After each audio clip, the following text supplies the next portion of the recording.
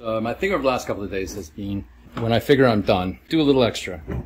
And the little extra was, I was going to do this side of the wall. I got the first side done and I'm like, oh, isn't that great? I'm done. And then I came over here and realized that this other side isn't done, so it's just a tiny little bit. I should be able to finish it up. So I was going to come do this, and I started to mark out where that junction box is, and then I realized, oh, wait a minute, I have to build out that bulkhead for the vent.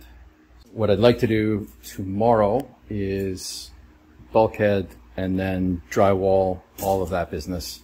And obviously I have a poop ton of patches. That got fed through to the other side. That used to be the microwave, so that's been moved here. And this used to be the light switch, which is now here on this side. And then I think I covered it, maybe I didn't, but brought the junction box to this side, put a receptacle there because I cannot cover this over. And I didn't want to run fresh wires from the panel, so that's why that exists. And that, of course, is for the thermostat.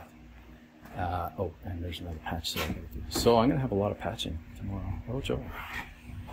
I'm very happy. I could be happier, but I am happy with what's happened to this point. The real test, of course, will be tomorrow. I want to see what that looks like with when there's light coming in. So the wall used to terminate approximately, I guess, here, and that goes here. So of course that's going to block a little bit of the light from the kitchen. Hopefully it's not too bad. But anyway, it's done. So thanks. Bye for now.